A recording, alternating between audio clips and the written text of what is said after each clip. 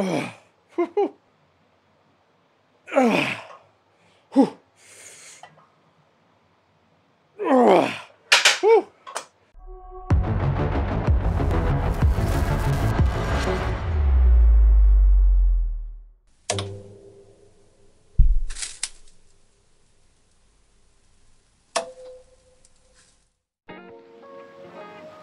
Well, good morning, my friends. Welcome back. It's great to see you again. We have an exciting workout today. Got a big leg day ahead of us, and it was a planned leg day. We were going to be doing leg day no matter what. But in developing news, yesterday we took delivery of quite a large package. We have upgraded and achieved our dream belt squat setup in taking delivery of the Squatmax-MD, now by Titan Fitness. I have wanted one of these machines for so long. Brian Hennessy invented this device a long time ago and recently sold the design to Titan Fitness to distribute it around the world with a little bit more ease. I actually spoke to Mr. Hennessy a couple months ago about working on a collaboration video with this device, and unfortunately he had just sold the rights to it to Titan Fitness and we were unable to work together on that video. However, in the months that have passed, I've been talking with Titan Fitness, and I am happy to say that Titan is sponsoring today's video, bringing us that Squatmax-MD and giving you a true first impression video here. So right out the gate, thank you Titan Fitness for sponsoring today's video. As always though, I'm not under any obligation to say anything in particular about this device. In fact, I have not used it yet at all. I set the device up yesterday, took me less than an hour, and I was dilly-dallying, messaging people on my phone, sending out a couple messages here and there too. So it was a very quick setup. I was very eager to get it going. And as much as I wanted to load some weight on that bad boy and give it a test run, I waited till this morning to do this workout with you all to give you my honest, true, and genuine first impressions on this device.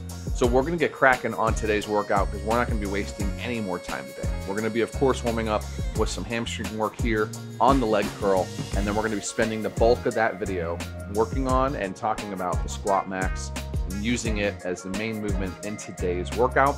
We're, of course, gonna get some other movements in today as well, but we will only be showing that if time permits today on camera at the very least. So without further ado, let's get started on some hamstring curls and then get over to the Squat Max, start working that bad boy, seeing what the limits are for ourselves, because that thing boasts an impressive 1,200 pound capacity, and I don't think we are gonna get anywhere near that today. But let's find out. I'll see you over there.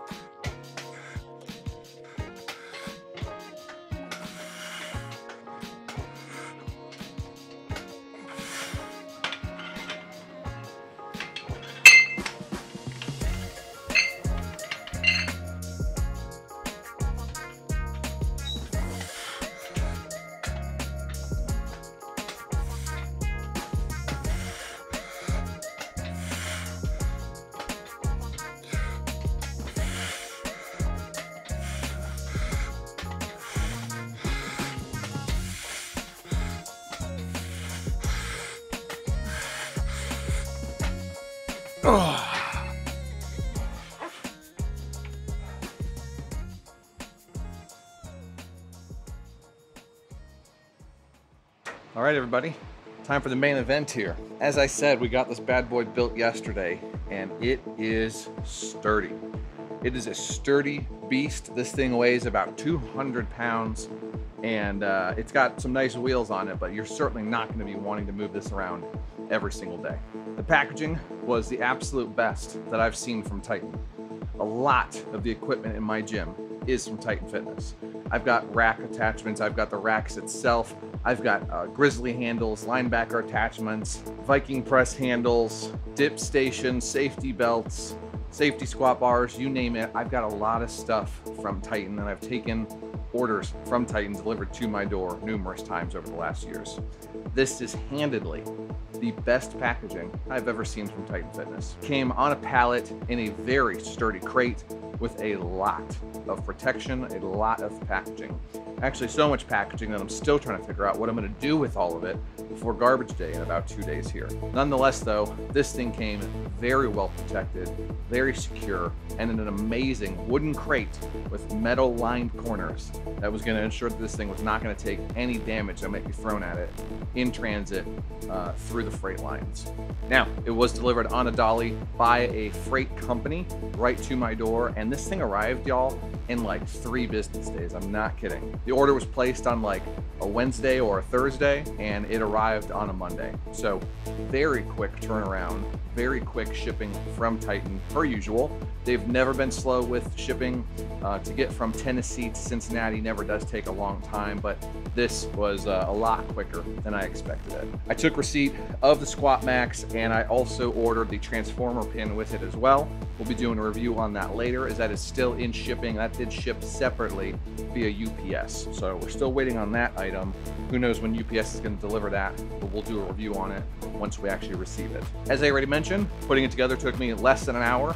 The instructions were fairly clear, but to be as fair as completely possible, the instructions definitely left a little bit to be desired. Sometimes when you get into the nuts and bolts, no pun intended, of those instructions, they can get a little bit confusing. And what I ended up finding is actually the numbers and symbols within those instructions were not always 100% accurate with regards to what is actually packaged in the box itself. In fact, the instructions and the packaging list on the instructions were different than what the instructions themselves said with regards to the diameters and lengths of some of the bolts that were included in the packaging. Nonetheless, if you're a little bit intuitive, it was fairly easy to figure out.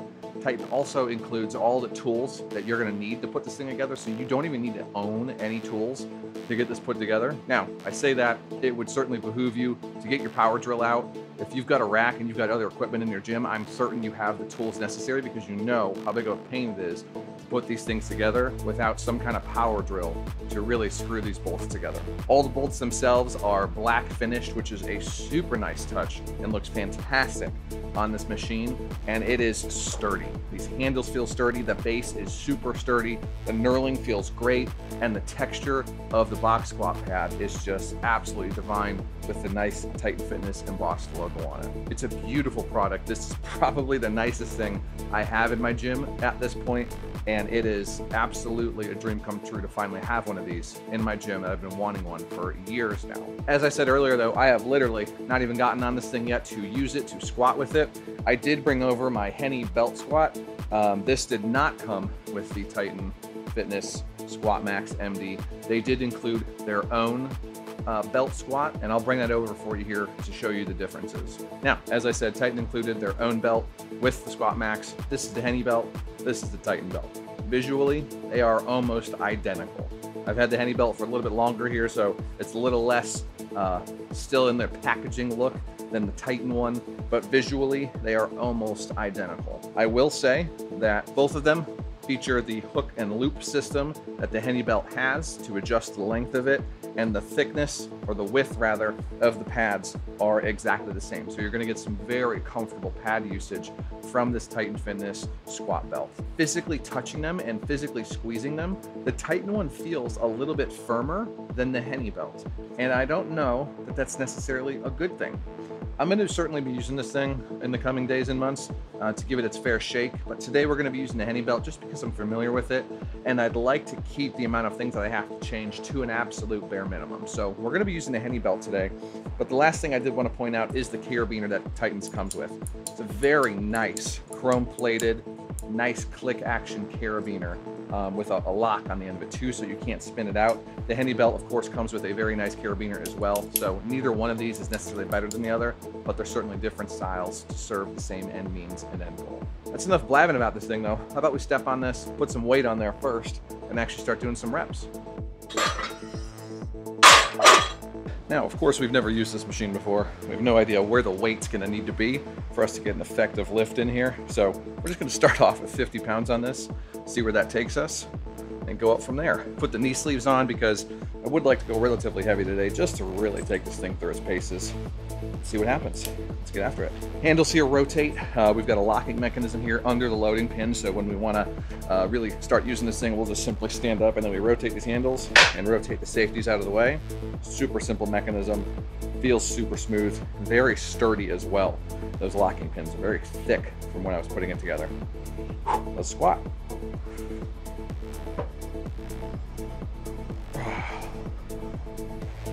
The vertical drive is just so nice. There's of course a little bit of rubbing on that guide pin below, but it is beautiful and so smooth to use too. Holy cow. I mean, the cable belt squat is amazing. The smoothest on that and those pulleys. You know, I paid for some pretty decent pulleys for that thing. But I mean, you're literally just squatting straight up and down this weight. It feels absolutely fantastic. Dang. All right, let's get some more weight on here. Let's see where we can find this thing's weaknesses.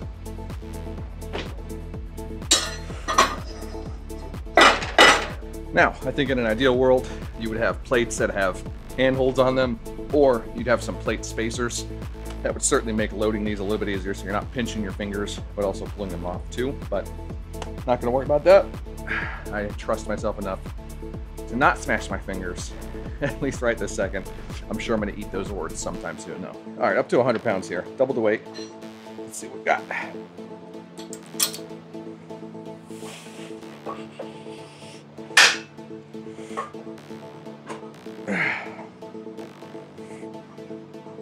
Now you can of course add bands to this. I don't have them added at the moment. I've got plenty of bands I could add, but I don't feel like I need them, as I'm not really trying just to train the upper part of the movement here with some additional weight. Keep it nice and consistent through that range of motion. This is so smooth, and we are certainly ready for quite a bit more weight.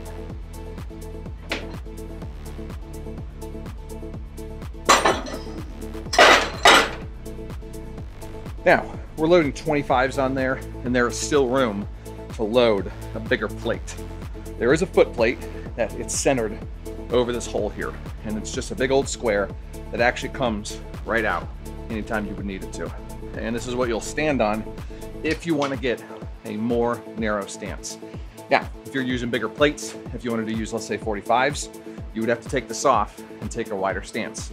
Part of what the transformer pin will allow us to do is use those 45-pound plates and stand a little bit further back and still be able to get that narrow stance and activate more of the glutes in that squat movement.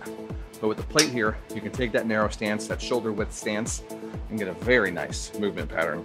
Got some nice locator pins on it, slots right into some holes, and you're right back at it. I'm gonna guess, I'm not gonna strip all the weights off here, but my 45 certainly won't fit through that hole, but I would wager those 35s will. I'm almost 100% confident that they will. So if you don't have a bunch of 25s, you could still get that narrow stance with 35-pound plates. Let's keep it going. Now, I'm 6'1" for reference here. It feels like we're probably at the top end of that guide pin, so shorter people won't necessarily have any problem, but I do worry about that pin kind of coming out from the sleeve itself and the two separating. But I'm at the top of my range of motion here. The thing's not coming off, but if I was standing on blocks or any kind of wedge, you might be at risk for that.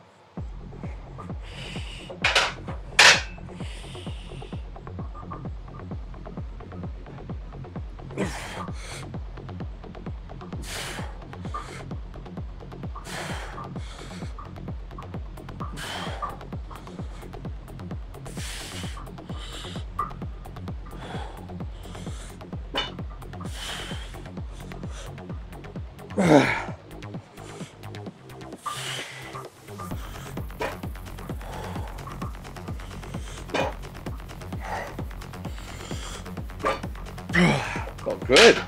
That was awesome. All right. Now, one thing I did notice is that this pin is moving. It rotates. So obviously it can spin freely, but at the bottom down here, we've got a bit of a cutout that allows it to sit freely on those safety catchers. And it's rotating through that movement. Now, if I had to set it down on there, it was still gonna catch, but it would have been on the edge there of those and not touching a lot of the actual metal on the bottom of this weight pin. Wonder if there's a way to stabilize that a little bit more, but I'm not entirely confident that it's a huge risk to have it rotating and only touching small parts of that guide rod. All right, that was a decent amount of weight, but we could definitely do more. Other notable features on this device, we've of course got the box squat pad with beautiful red accented handles that have that pull pin technology behind them.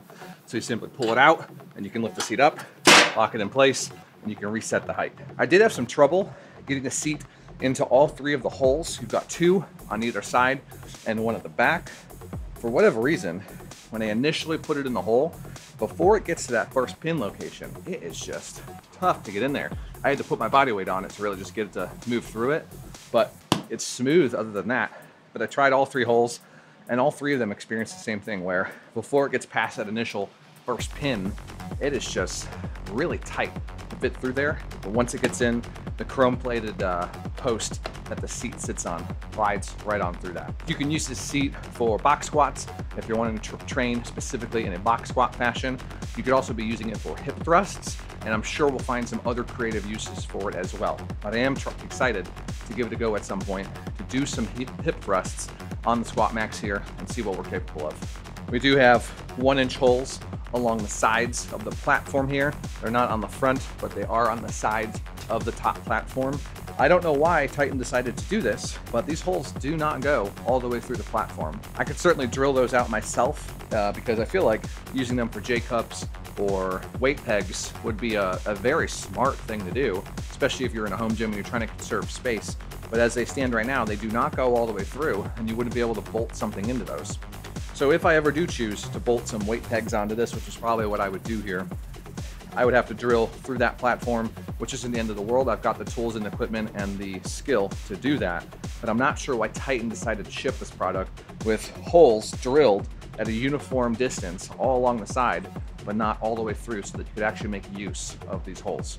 As I mentioned, the wheels on the feet here are very sturdy and very robust. They are some solid wheels that are obviously going to be able to take quite a bit of weight. The platform itself is rated for over 1,300 total pounds. So you're going to be able to load this thing up with a ton of weight. As it stands right now, we've got 200 loaded up on that pin, and we've still got some room to go. Of course, we could throw a 35s on there and get a little bit more weight on there too. So we've got a lot of bandwidth here to load this pin up. That last set at 150 felt pretty darn good, but we were able to do a little bit more, and I do want to see where we can take this to get in that 6 to 8 rep range. So let's get at this 200 pounds here. Let's see how this feels.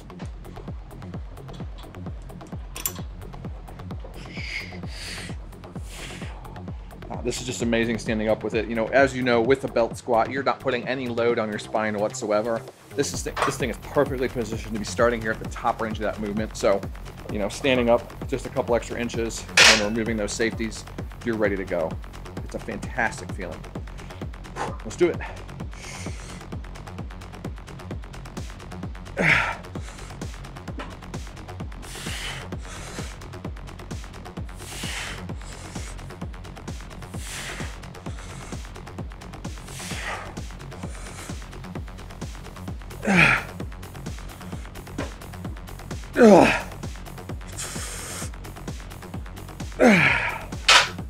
That was good.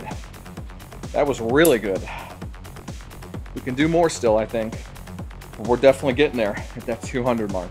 Now, the nice thing about this too is that when we're at the bottom of that motion, if we get stuck down there, it's gonna be pretty simple. You just kneel out of it and unclip, because this weight is then gonna be resting completely on the guide rod at the bottom. And I'm not gonna have, like I did in the cable system, a consistent tension pulling me down, trying to, you know, make me fumble and not get out of it. All right, 50 more pounds. Let's see if we can do it. Okay, 250. Let's do it.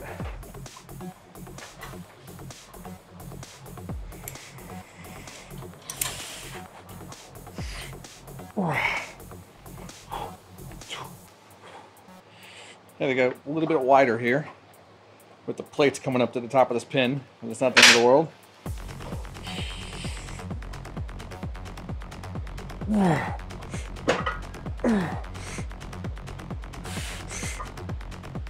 Oh.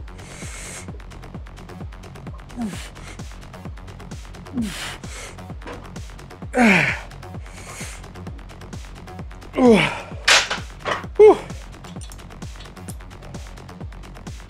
Man, that felt good. I had to use the handles here, not to pull myself up, but to stabilize myself. I'm obviously still learning the movement here, so when I let go with this heavier weight, I definitely felt a little unstable there, and I felt like I couldn't focus completely on pushing the weight up. So I think I'm gonna try it again with this weight without holding onto it and just, you know, keep my arms up here. There's no additional benefit there. I'm not really cheating anything here by grabbing onto these handles. I'm certainly not pulling myself up in any substantial manner. It really is to just stabilize myself from moving in any direction. But my goodness, this thing feels so smooth. I mean, literally, nothing is binding. Nothing feels like it's getting stuck or is grinding. I don't have any bands loaded up, as I mentioned, but you've got 2 sets of band pegs on both the front and the back. So you could load up a lot of band weight here. I've seen videos where guys had over 700 pounds in band tension loaded up onto this dang thing. So you could use 2 sets of the short bands, or if just 1 long band where you're wrapping it around to get it some more tension there and get even more weight loaded onto this pin. Next time I use this, I'm definitely gonna start by loading with the 35s on the bottom. That way we've got a little bit more weight on there and don't have to have this so tall where it's gonna be hitting my thighs. My thighs are obviously pretty large, so as this stack gets taller, I'm gonna be having to take a wider stance to get my legs around it. But this is 250 total pounds with just 25s loaded on there, and we're just running into some kind of rubbing problems. All right, we're gonna throw another 25 on there, really push this thing to its limits, and push myself to my limits too. Let's see what we're capable of. 250 felt great, like we could really take it nice and slow and get some amazing hypertrophy work in there, but let's see what we're capable of. Okay, a little bit wider, so we're not banging our knees on that post. And let's squat.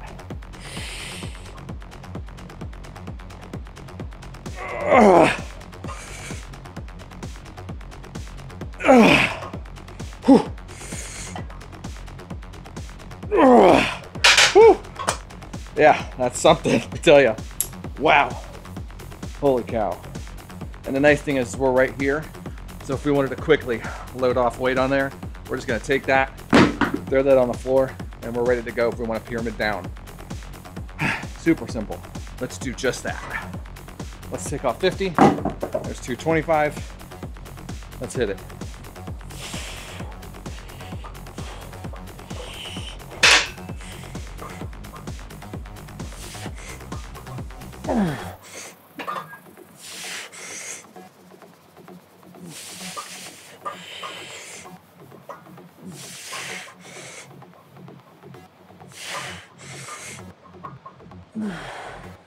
Come on.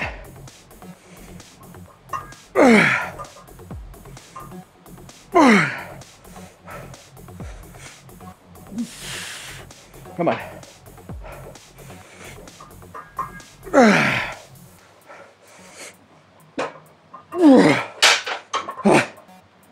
Oh yeah.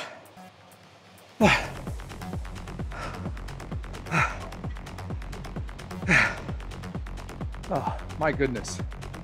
I am supremely impressed with this thing. It is absolutely surpassing all of my expectations. I knew it would be obviously big improvement over my DIY cable setup, but this is just, like I said, a dream come true to finally have this thing. I've been wanting it for so long, and we finally have it. Now, weight comparison between the pulley system.